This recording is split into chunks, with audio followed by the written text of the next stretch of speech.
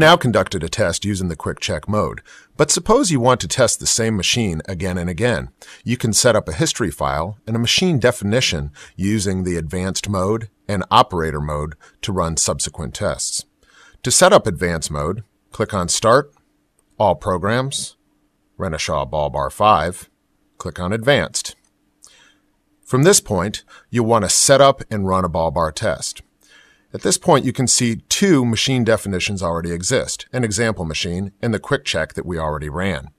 To set up a new machine definition, select Add a Machine. We're going to use a generic name here, such as Acme. The description, we'll make this a vertical machining center.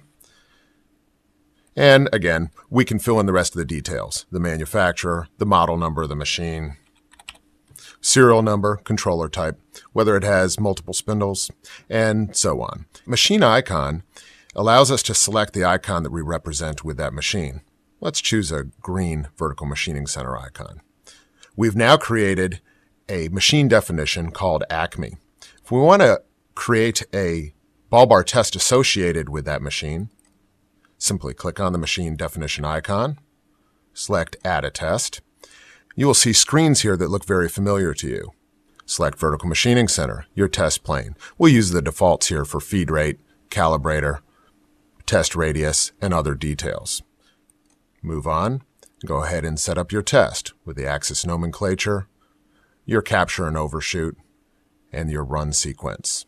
When we select Save, we will be saving that particular Ballbar test to that machine definition. Select Save. At this point, we can create a part program, the program that will instruct the machine to go through the motion required for this test. If we go back to Home now and enter in the setup again, you'll notice that we have the Acme machine, its associated test defined within it.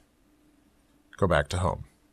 After we've set up a machine definition in advanced mode and we've conducted tests, the results of those tests can be stored in a history file.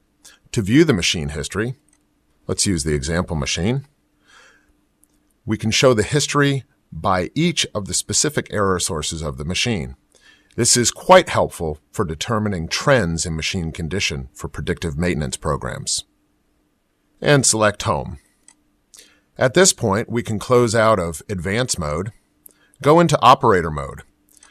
Operator Mode operates very much the same as Advanced Mode, with the exception of you cannot define tests or alter them in any way. You can simply collect data, view the results, and view the history.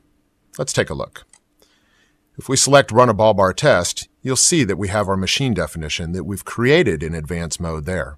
We can follow through the same sequence that we did in Advanced Mode to conduct the test at this point.